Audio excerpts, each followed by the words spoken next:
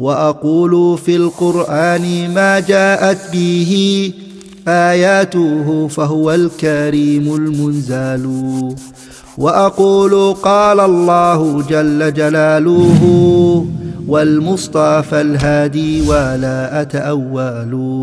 الحمد لله رب العالمين، له الحمد الحسن والثناء الجميل، وأشهد أن لا إله إلا الله وحده لا شريك له، وأشهد أن سيدنا ونبينا محمد صلى الله عليه وعلى آله وأصحابه والتابعين لهم بإحسان إلى يوم الدين أما بعد. In this episode, inshallah ta'ala, I want to speak about Ramadan wa hifdhul waqt. In the month of Ramadan, it's a month where we need to learn to protect our time and safeguard our time from wasting it. Time is a very valuable thing Allah has given us subhanahu wa ta'ala. And Allah subhanahu wa ta'ala swore by time because of its importance. Allah subhanahu wa ta'ala, He said, wal asr.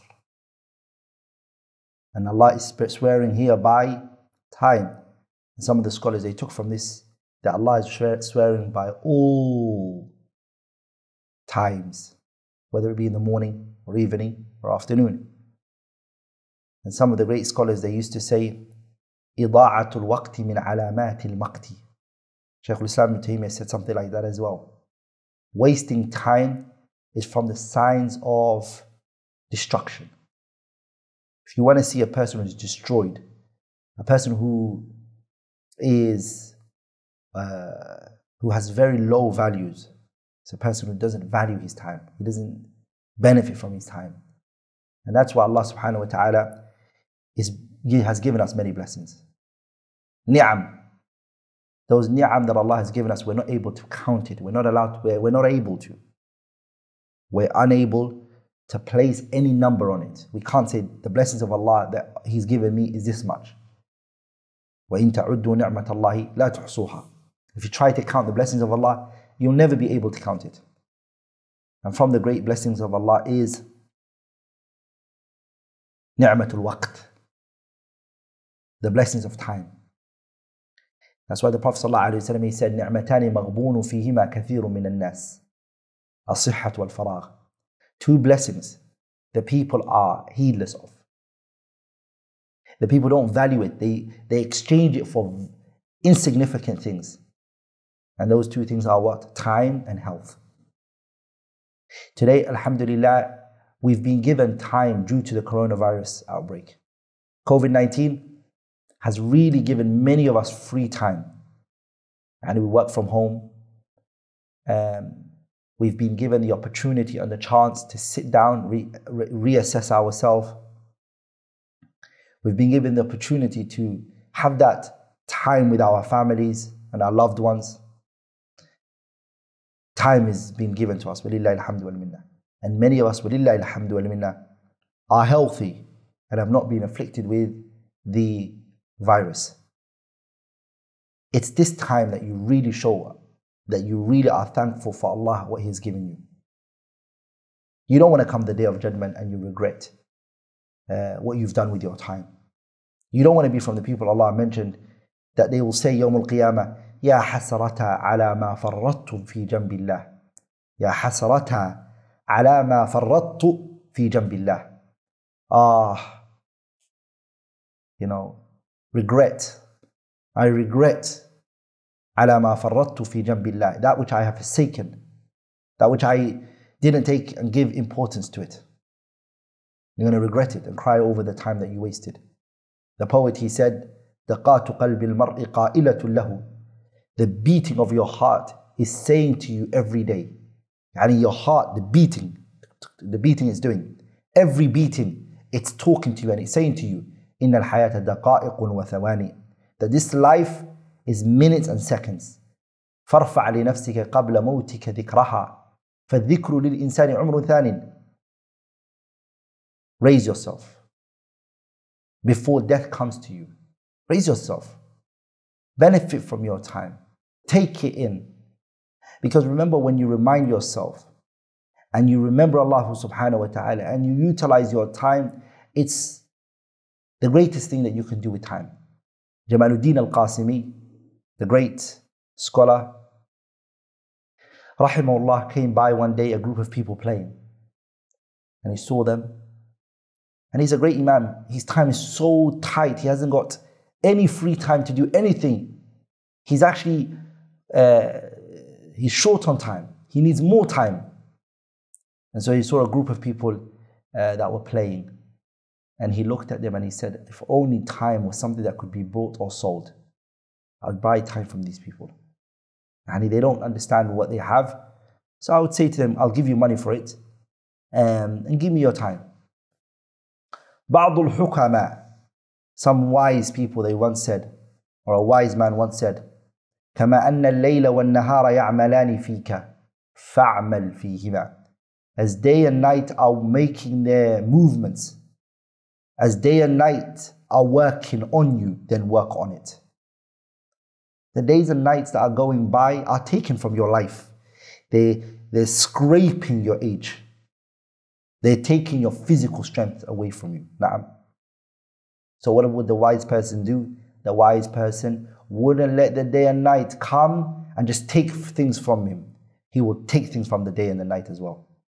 Be wise, brothers and sisters. Don't let the day and night take away from you your health, your brain, your strength, your everything. And then you're not taking anything from it. Hassan al-Basri, he said, أدركت أقواما كانوا على أوقاتهم أشد منكم حرصا على دراهمكم ودنانيركم. He said, Hassan al-Basri, I came and I've